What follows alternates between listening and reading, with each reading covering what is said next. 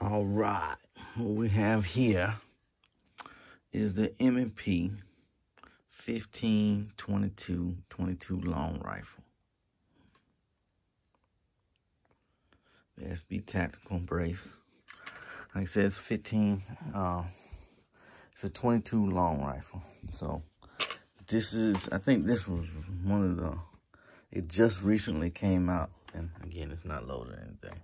So I definitely had to pick it up just because I got so many rounds of ammo for that Kel-Tec. So when I picked this up, you know, I had to picked up a couple magazines. Missing one. Oh yeah. So it came with one magazine, and I bought 2 more. And each one of these it's 25 rounder, Smith & Wesson M&P. And like I said, I'm really enjoying picking up guns. So if you've been recently talking to me or haven't talked to me in a while, yeah, I done went and picked up a whole bunch more.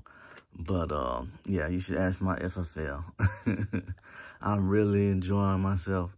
But this is again one of the newest ones. I haven't yet taken this one to the range yet, but I'm sure it's gonna be fun. Actually, I'm looking forward to doing some plinking, you know, outside actually. And yeah, I got a little cheap sight for it and whatever. But yeah, I'm looking forward to actually going out on some land and actually shooting some iron targets, man. I haven't did that yet, but I know it's fun. Just haven't had the opportunity to do it yet. So like I said, just making some videos showcasing some of my new pickups.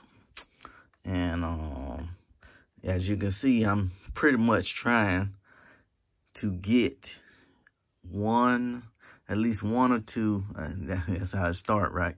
At least 1 or 2 items from just about every gun manufacturer, man. I'd like to see the quality, see the craftsmanship of the different, the different people, these different manufacturers. So a lot of them are, some of them American companies, some of them not, but like I said, I'm learning a lot and seeing the different, and seeing the difference of how they're made, how the bolt patterns, how the thread barrels, how they, how they put them together. And it's really, to me, it's really something that's piquing my interest right now. So even like the way this magazine's made, so you can actually see how many you got left, whether it's getting stuck in there or anything, or yeah, man, I'm like I said, I'm really enjoying it and picking up as many as I can. I'm gonna keep picking them up some, and like I said, below, man, share what you think. I'm share below in the comment section what you think I'm gonna make a video on next, and what you think I should pick up next if I don't already have it. But yeah, man, this is my second 22 long rifle one. But it's real light, man. To me, it's real light. And got some, I'll probably make this one the next one. That's a 308, but got a twisted T. But we're gonna wait on that one. Like I said, I got a whole bunch, man. And definitely just enjoying it, loving the craftsmanship. Like I said, we got a whole bunch more, but this probably be the last one for the night. If everybody like it, do some comments down below. I might showcase some more tomorrow, or pull out some more out the safe or whatever.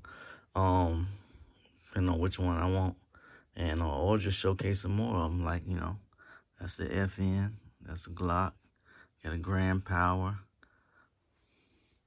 That's a SIG, Kel-Tec, Ruger. You already seen the Desert Eagle. I got a couple more. couple more. But definitely, if y'all like this one, or if you haven't picked up or you got the opportunity, I'd pick this one up too. But it might be sold out though. I know these boys was. But yeah, this was going to be fun. Yeah.